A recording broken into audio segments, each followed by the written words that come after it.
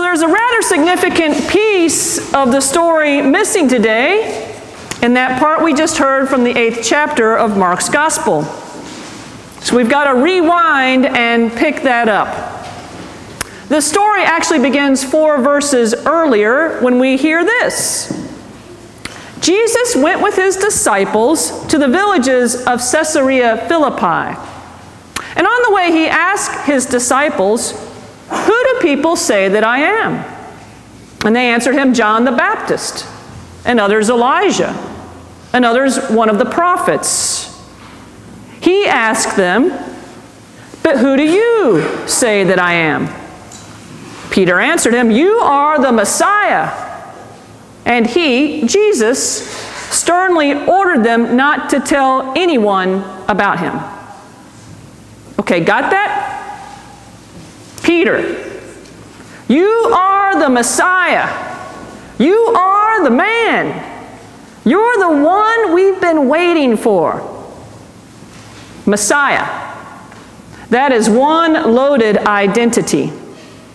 For a people who had grown accustomed to a foreign power lording it over them, holding them down under their thumb, there was a whole lot of hope pinned to this Messiah who was going to restore them to the top place, to winner status, to the glory days when David was king and the kingdom was strong. Jesus was their ticket up and out. So what Jesus says next comes as a bit of a shock. Then Jesus began to teach his disciples that the Son of Man must undergo great suffering and be rejected by the elders, the chief priests, and the scribes, and be killed, and after 3 days rise again. He said this all quite openly. And Peter took him aside and began to rebuke him.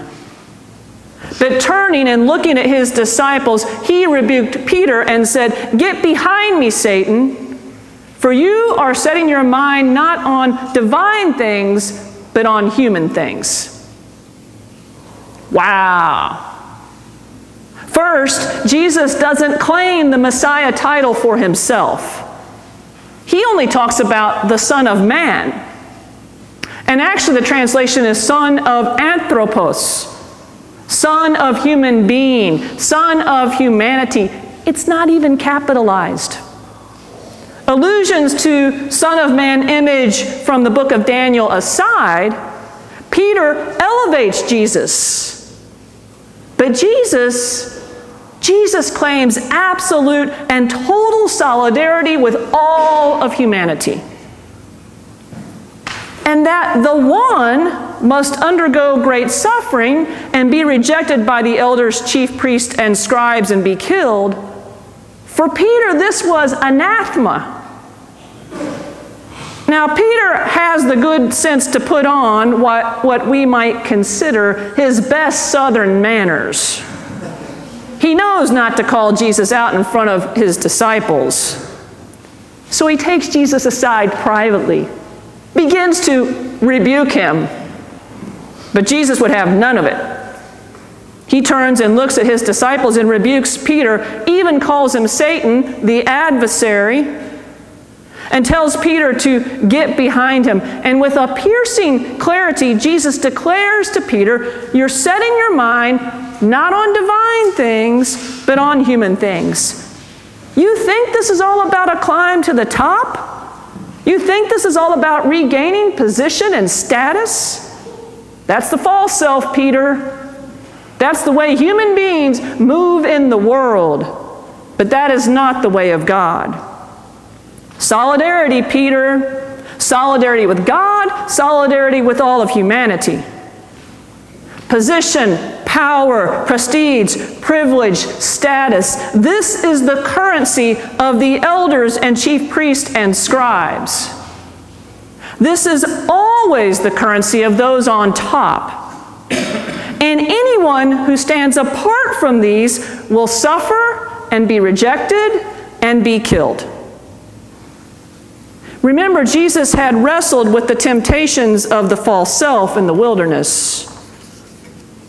Jesus had made peace with the path that was his to walk. Clearly, Peter still had a ways to go, and probably so do we. And Jesus wants us to be crystal clear about the path that he is laying out before us. Unlike credit card companies and mortgage lenders, he's giving us the fine print up front and writ large. Hear the text again. Jesus called the crowd with his disciples and said to them, "If any want to become my followers, let them deny themselves and take up their cross and follow me. For those who want to save their life will lose it. And those who lose their life for my sake and for the sake of the gospel will save it. For what will it profit them to gain the whole world and forfeit their life? Indeed, what can they give in return for their life? Those who are ashamed of me and of my words in this adulterous and sinful generation, of them the Son of Man will also be ashamed when he comes in the glory of his Father with the holy angels." There's a lot here. First, the paradox to end all paradoxes. When you try to save your life, you lose it. When you lose it for Jesus' sake and for the sake of the gospel, you save it. Back to the trusty Richard Rohr picture. This is probably the closest I will ever come to doing a sermon series, and it was not intentional. My Methodist friends would be proud. It seems we got to keep working deeper with this teaching. So what if we think of this false self as the small self, as our small life? And when we think that this little life will save us, when we think that our roles and identities and accomplishments and failures, when we think that our position and status and power and prestige and privilege are the things that will make us whole, then we lose our capacity to discover and taste the wholeness that is truly whole. That wholeness that is truly worthy of the word salvation. That truly is the life that is alive, instead of an imitation of life, which is what many of us settle for. But when we can lose this small life, when we can shed all these layers and masks, all this armor that we use to shore up this small life, when we can lose that and give ourselves over to simply abiding with Jesus, and the good news of this unshakable union with God that Jesus manifests so beautifully, and that he promises is ours if we will just open our eyes to it. When we can lose this and give ourselves over to this, we discover the wholeness that truly is life, capital L. Remember, save is connected to salvation, is connected to healing, is connected to wholeness. They all share the same root word. And we know it's true. You can gain a whole lot by the world's standards and completely forfeit your life in the process. This is the old, it looks really good on the outside, but is painfully empty on the inside scenario. And this life that is rooted and grounded in union with God and divine love, you can't give anything in return for it. This world over here, it's always trying to sort out position, power, prestige, position, privilege, status. It's always transactional. It's always trading this for that. It's always measuring. It's always keeping score. But this life, all you can do is collapse back into it. You can't give anything in return for it because it's all gift. All you can do is be awake to it. All you can do is be present to it, drink of it, and share it. This last piece is challenging. After a week of training in Brené Brown's work on shame and vulnerability, I am not sure at all what to make of Jesus saying that those who are ashamed of him and his words in this adulterous and sinful generation, of them the Son of Man will also be ashamed when he comes in glory.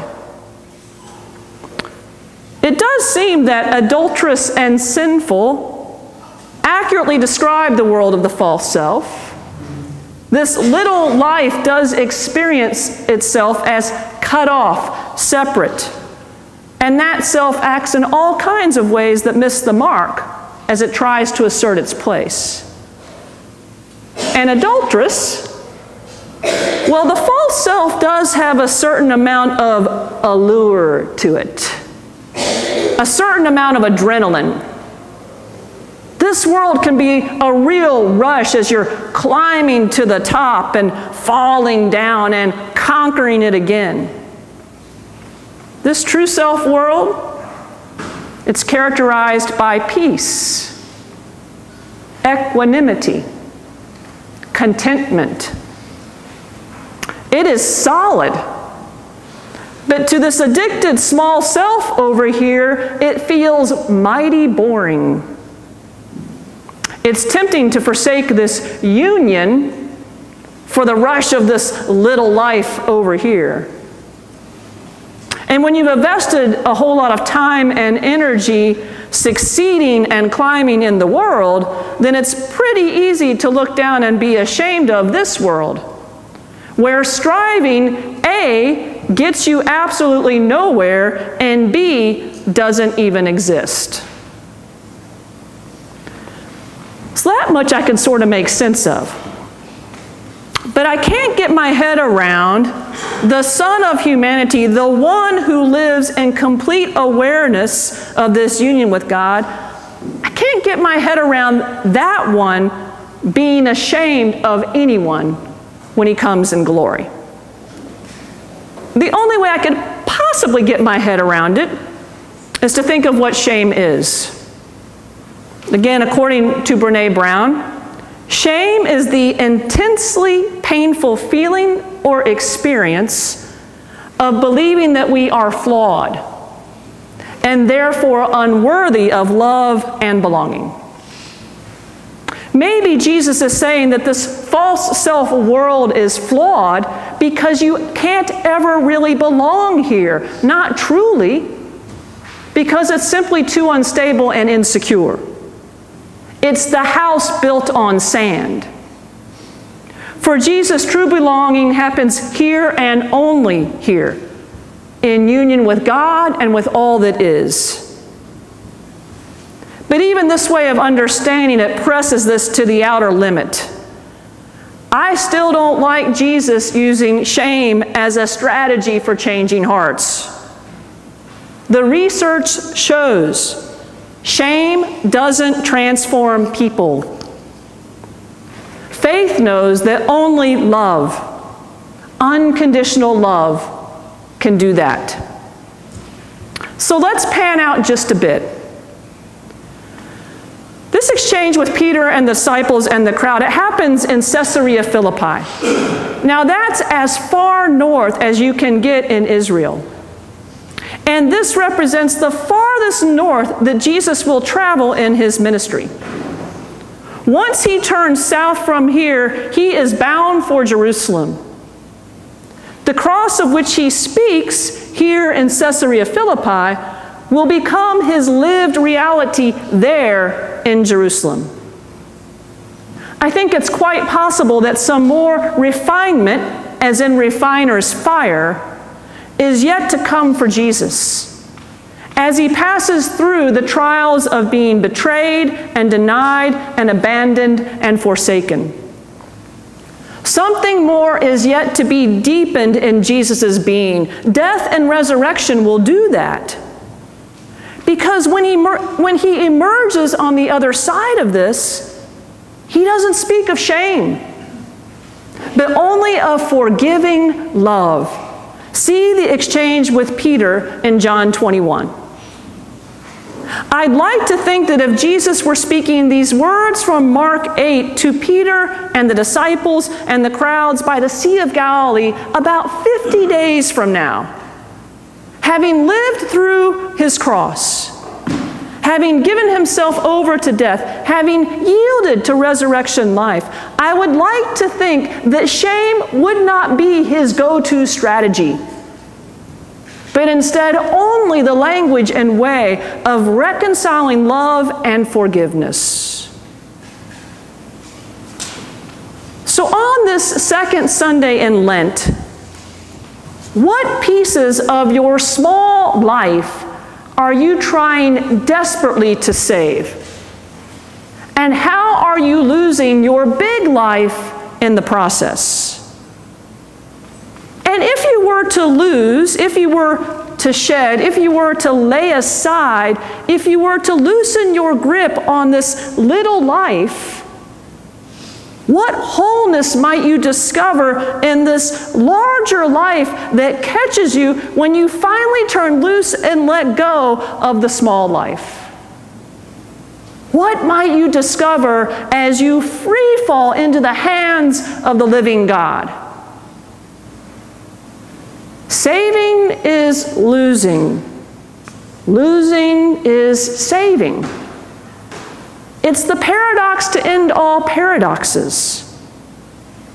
But within it lies the path to the only life worth living.